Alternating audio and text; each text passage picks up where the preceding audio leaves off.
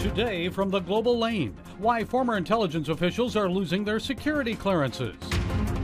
Supreme Court confirmation hearings coming soon. What you may not know about nominee Brett Kavanaugh. A new prime minister in Pakistan. Will Christians finally see justice? And campaign finance laws violated. Could it mean an end to the Trump presidency? And it's all right here, right now from the Global Lane. Washington politicians and members of the mainstream media lost their collective minds when former CIA Director John Brennan lost his security clearance. Was President Trump justified in removing it? Will clearances be removed from other former government officials to prevent the spilling of the nation's secrets? Well, joining us to share some insights is journalist and author Ronald Kessler. Mr. Kessler has written extensively about the CIA, the FBI, and American intelligence agencies. His latest book is The Trump White House, Changing the Rules of the Game.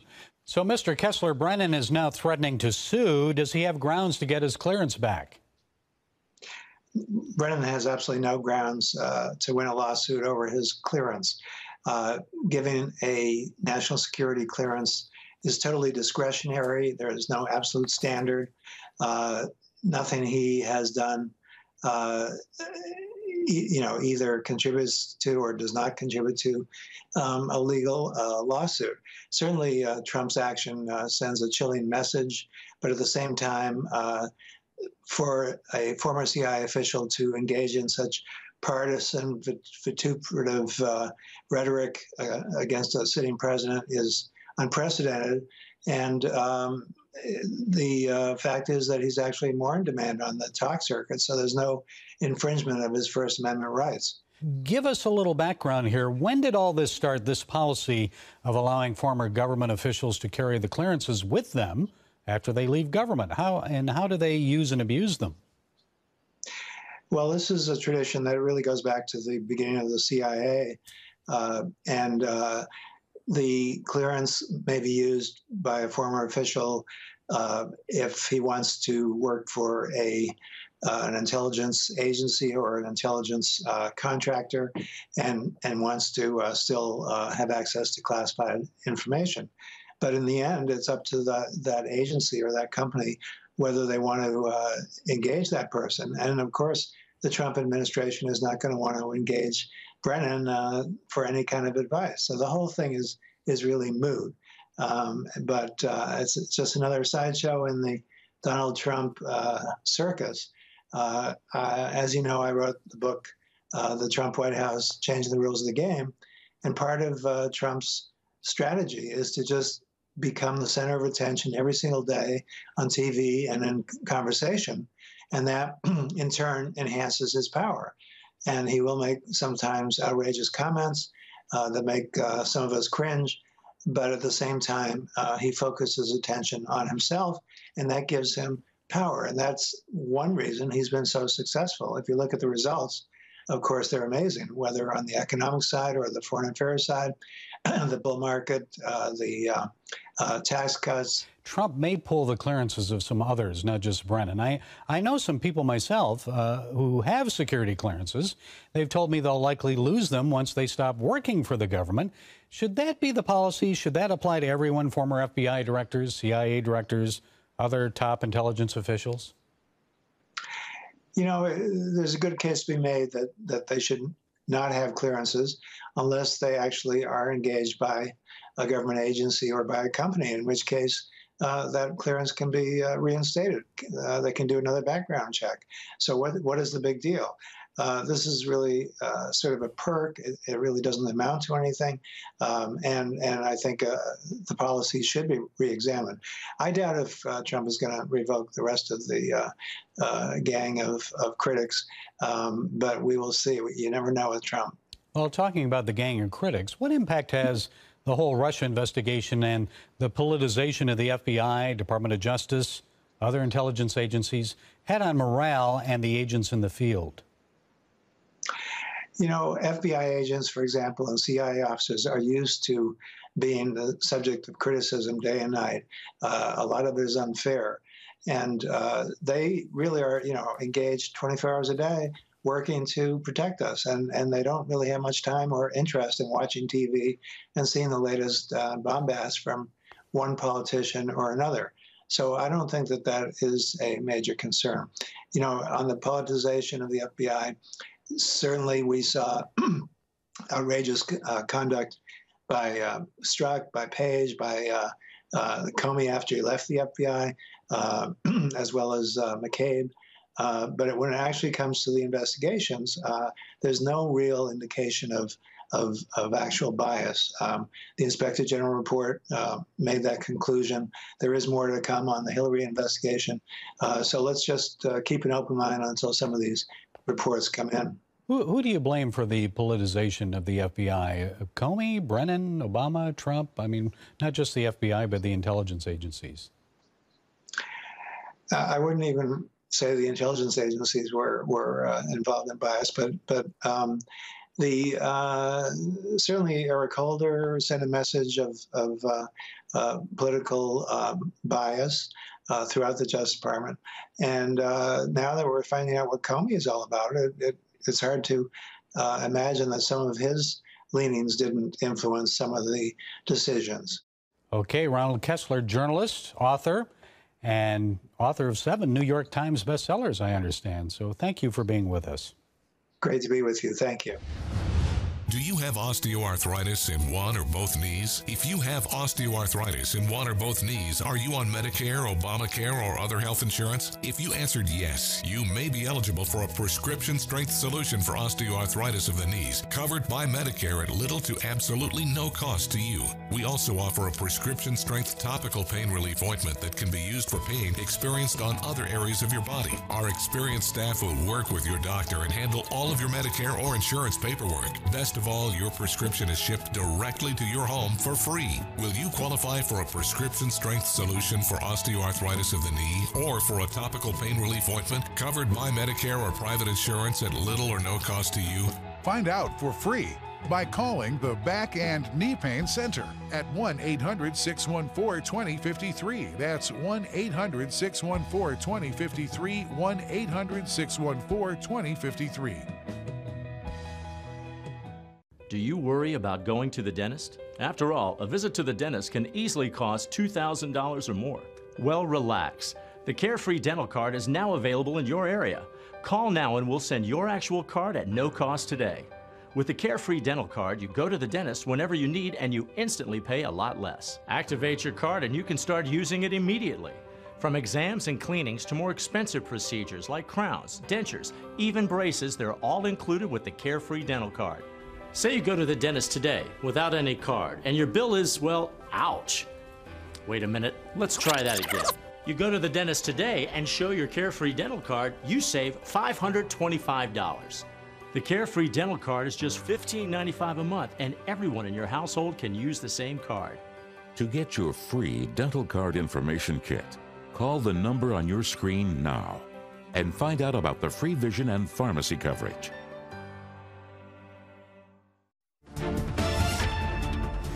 Confirmation hearings for U.S. Supreme Court nominee Brett Kavanaugh are now just days away. Leftists are finalizing plans for protests and a big media blitz against him. But moderates and conservatives argue Judge Kavanaugh is well qualified to sit on the Supreme Court. They say there's no good reason to deny him confirmation. Among them is legal analyst Kendall Coffey. Mr. Coffey is a former U.S. attorney from the Southern District of Florida. He worked alongside Kavanaugh in the Elian Gonzalez case. Kendall, thanks for joining us from our Washington bureau today. So what was your impression of Brett Kavanaugh back during that Gonzalez case? And how about since he's been on the U.S. Court of Appeals in D.C.? Well, I was deeply appreciative of his volunteering to join our effort. He came in at a very tough time for us.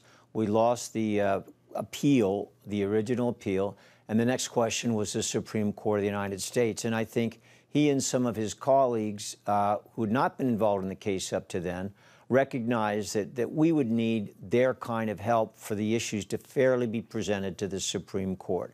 He volunteered his time. He was a brilliant lawyer, a magnificent colleague, and I was very, very grateful for his efforts. Interestingly, the issue in the Elian Gonzalez case, which is thought about as a is a best interest of the father kind of case, was actually an issue that is very much getting attention nowadays, a different issue, and that is the power of federal agencies. Do federal agencies have too much power to make law? And that, interestingly enough, was a key issue in the Elian Gonzalez case. But, Kendall, the National Archives refused a request by Senate Democrats to provide them with documents about Judge Kavanaugh's tenure.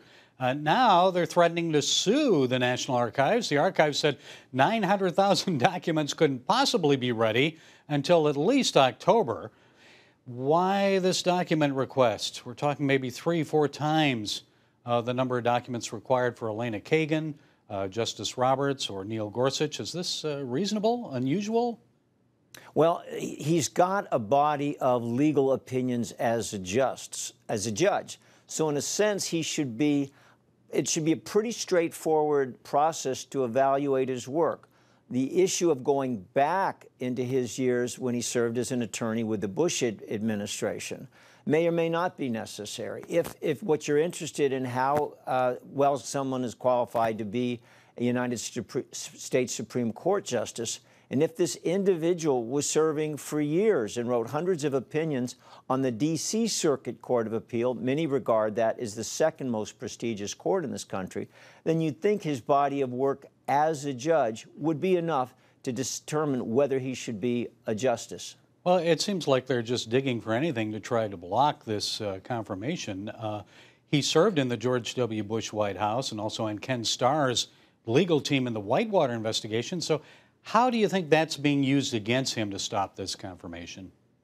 Well, it's fascinating to see how he has, by his own admission, grown and evolved since the Ken Starr years. He was a hard-charging prosecutor as a team member with Ken Starr, which, of course, as you know, investigated then-President Bill Clinton, ultimately wrote a very tough report. We all know what happened at the time.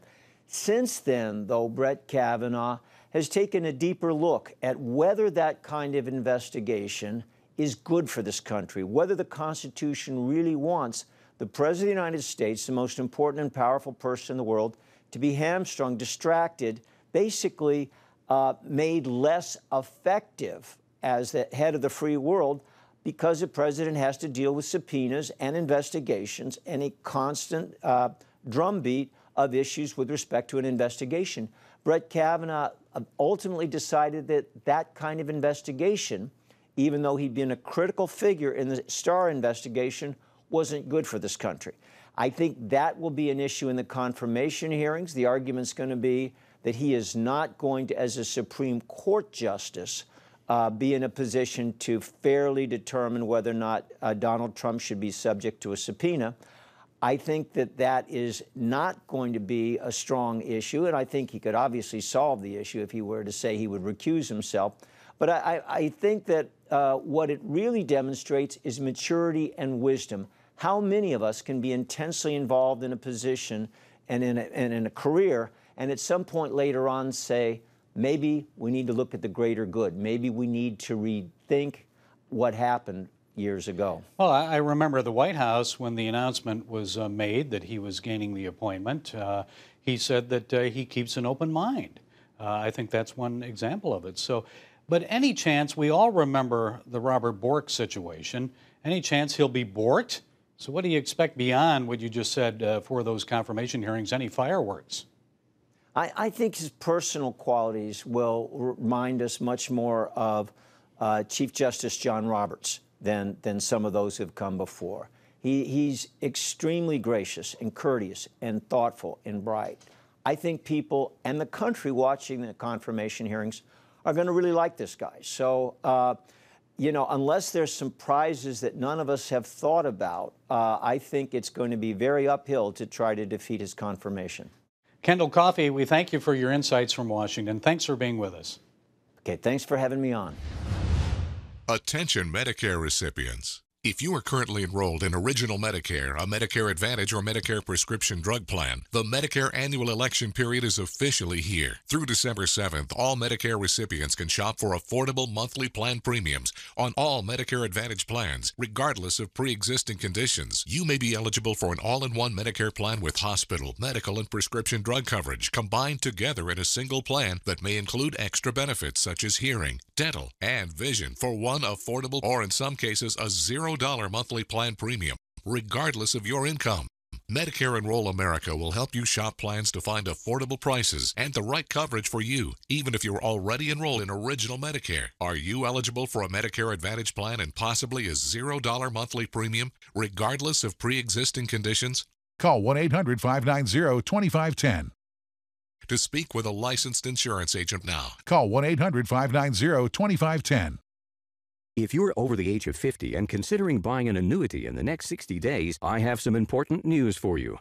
Don't buy an annuity until you understand the pros and cons of annuities. A free book to help you maximize your retirement income from television host and three-time author Josh Melberg has been released. This book reveals little-known truths about annuity strategies in simple-to-understand terms. Grab a pen right now because we are about to offer you this free book that unlocks the 5 little-known secrets we believe baby boomers and seniors should know before buying an annuity. Call 800-437-1859 now, and you'll receive a free copy of Josh Melberg's book, Next Gen Annuity Strategies Revealed. As a bonus, we'll also send you the #1 mistakes retirees are making with their investments today, and a free DVD on how you can get up to 33% more income in retirement. Call 800-437-1859 to have your free information kit rushed to your door. Again, that's 800-437-1859.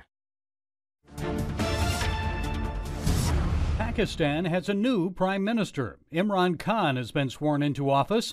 He's pledged to enact justice for all Pakistanis without discrimination.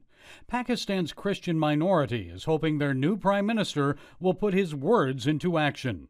Several days before Khan took office, police ignored Christian pleas to locate and arrest the murderer of a 35-year-old Christian father in Lahore. Joining us from London with more is Wilson Chowdhury, the British Pakistani Christians Association. Wilson, so tell us what happened to this Christian man, husband, father. On the 15th of August, a Christian father of 3 children was about to celebrate his 9th anniversary to his wife. He went out to buy an anniversary cake for his wife and never returned home. Around 10 minutes later, a knock arrived on their door, and young men informed the family that Vicky Massey had been shot and was needing help at a nearby Muslim man's home. When the family rushed there, they found him unlucid, basically. I mean, he was falling into a comatose state. There was blood everywhere. The Muslim man who had shot him was still in the house, ran off. The family placed Vicky Massey onto a motorcycle and took him to the hospital, where he was pronounced dead. Why was he killed, Wilson? Do we know what the reason was? The murder is shrouded in mystery. This man was a local neighbour. He was a Muslim man, but he is known to deal in drugs. Now, this Christian man wasn't a known drug user, so that's not what it's believed to be. He may have seen a crime. He may, and that may well be why he has been shot. But the police haven't revealed any further details.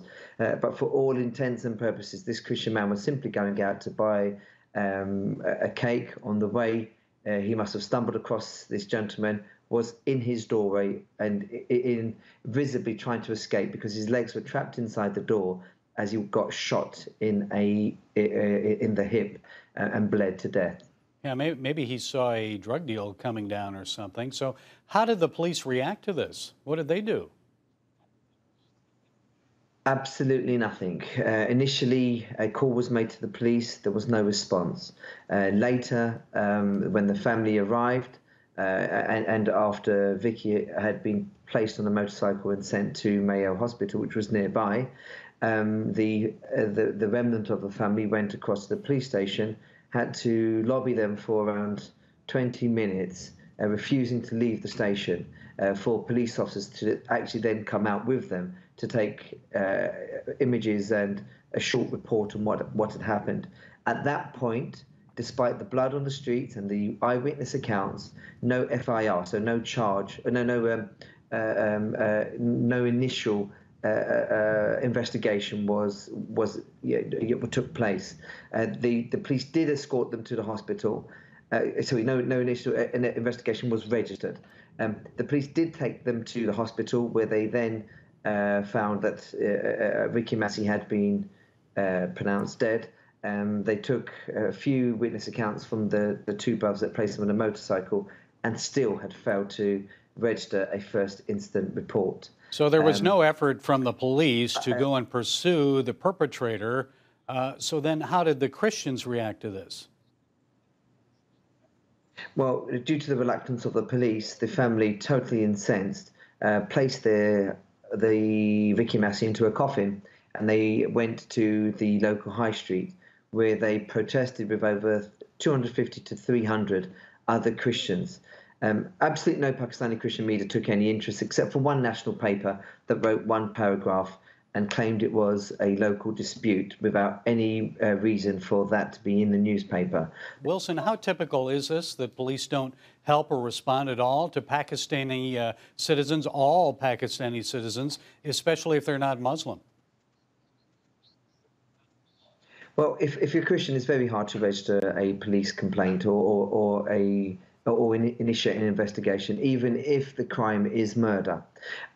Christians often will have to take dead bodies out into the streets, block main roads, burn tyres in the streets, protest until some police action takes place. Even then, it's not a guarantee, and often they then have to obtain a solicitor to actually challenge the police to do their job. I've never heard of this in any other country. It's a very bizarre situation. But yeah, you can imagine most deprived Christians don't have the money for a solicitor. Hence, they take these dead bodies, these corpses, into the streets, allowing more decay before they're able to actually receive any solace and closure by burying their dead. And Wilson, quickly, we've got about 30 seconds. What can we do? Well, BPSA has set up an appeal where Christians who would like to help can donate towards the cost of the funeral for this family and for the cost of a solicitor, because it does seem as if this local drug lord has been bribing police to turn a blind eye to crimes, which is one of the reasons why we believe there was extra reluctance despite the large protest that happened in Pakistan. Okay, Wilson Chowdhury, we're out of pray for justice. We will pray for justice. Wilson, we're out of time. British Pakistani Christians in London, thank you so much for joining us today. Need relief from backaches and stiffness in your hips or down your legs? Then you need Dr. Ho's Back Relief Belt. The innovative technology works to support and decompress your spine. And now it's covered by Medicare. Every patient with back pain should be wearing this belt. Nothing gave me instant relief except for the Dr. Ho belt. Feel good while standing, walking, driving, doing housework, and while laying down. And now Dr. Ho's patented belt is available at our best price ever. It's even covered by Medicare. Order now and get the easy-to-use hand pump and back rehabilitation DVD free. You know, similar belts can cost you almost $1,000, but my belts won't cost you $500, not $300, not even $200. I will give you my special TV price. And remember, Dr. Ho's belt is covered by Medicare. If you know a friend or family member that suffers with pain, get them my system today. Help them live with less pain, be more active, and get back to doing the things they love. Give them the gift of health. If you're over the age of 50 and considering buying an annuity in the next 60 days, I have some important news for you. Don't buy an annuity until you receive your free Next Gen Income for Life quote to see how much guaranteed income you can get from Next Gen Annuity Strategies pioneer J.D. Melberg. These quotes use little-known strategies to show you how you may get up to 33% more guaranteed income in retirement. Using our exclusive strategies, Mary will get $9,000 of guaranteed income per year from her retirement savings, and John over $36,000 per year for life. They'll never run out of money, no matter how long they live. So grab your phone right now, because we're about to offer you your free Next Gen Income for Life quote to see how much guaranteed income for life you can get. Call 800-346-4410 now for your free exclusive Next Gen Income for Life quote from a J.D. Melberg Insurance licensed agent. As a bonus, we'll include our complete Next Gen Annuity Strategies info kit absolutely free. The call is quick, the quote is free. Call 800-346-4410. That's 800-346-4410. Now that Donald Trump's attorney Michael Cohen has pled guilty to 8 counts of violating U.S. campaign finance laws, What's the likely fallout for the president? Could all of this Cohen drama lead to presidential impeachment? It all may depend on Cohen, what may or may not be revealed from phone recordings of his conversations with Donald Trump, and of course the outcome of this fall's midterm election. First, here's CBN News reporter Charlene Aaron to explain more about Cohen and his guilty plea. 11 days before the election, Cohen paid off porn star Stormy Daniels, who claimed she had a one-night stand with Trump. The president initially said he knew nothing about it. Did you know about the $130,000 payment to Stormy Daniels? Cohen said in federal court Tuesday that he made the payments in coordination and at the direction of a candidate for federal office. It's not clear if Trump broke the law, and legal experts say it would be hard to prove in court. Cohen's guilty plea could add to Democratic calls to impeach the president. Legal analysts say a sitting president cannot be indicted, but he can be impeached, which is a political, not a criminal response. Violation of election laws are regarded as kind of jaywalking in the realm of things about elections, and there are so many of them. Every administration violates the election laws. Every candidate violates the election laws when they run for president. Dershowitz is right. Today, the Democrats are concerned about the Russians and Michael Cohen paying hush money to two women in violation of campaign finance laws. But how soon we forget Chinagate? Remember how the Chinese tried to influence the 1992 and 1996 presidential elections. Remember Charlie Tree, John Huang, and Johnny Chung? Others? I remember it well because I reported about it from Washington. The Democrats didn't want an investigation because millions of dollars flowed to the Clinton campaign and the DNC. We'll never know the full extent of the election influence buying because then Attorney General Janet Reno refused to appoint a special counsel to investigate it all. Yes, Chinagate was really bigger than Monica Lewinsky. It could have led to President Clinton's removal from office. Now President Trump is facing a similar challenge. If recordings of his phone conversations with Michael Cohen reveal he ordered Cohen to use campaign funds to pay that hush money, Capitol Hill Democrats will have the smoking gun they need. They'll rally more members of their party, maybe Republicans as well, to join the impeach Trump parade. So far, there's no evidence of Russia collusion or that the president himself intended to violate campaign finance law. I know the president may be saying to himself, if only I hadn't had that one-night stand with Stormy, none of this would be an issue. Remember, Mr. President, the Bible tells us our sins will be found out. Proverbs 10:9 says, whoever walks in integrity walks securely, but whoever takes crooked paths will be found out. Yes, all of us have sinned and fall short of the glory of God. Donald Trump is no exception. The difference is he's the President of the United States. Everything he does is watched and exposed by his enemies. Folks, let's remember in this country, we're like Michael Cohen, considered innocent until proven guilty. That also applies to our president. So let's demand fairness and justice. Let's pray that our president and all of our leaders embrace truth and radiate integrity. Well, that's it from the Global Lane. Be sure to follow us on Facebook, iTunes, YouTube, SoundCloud, and Twitter. Until next time, be blessed.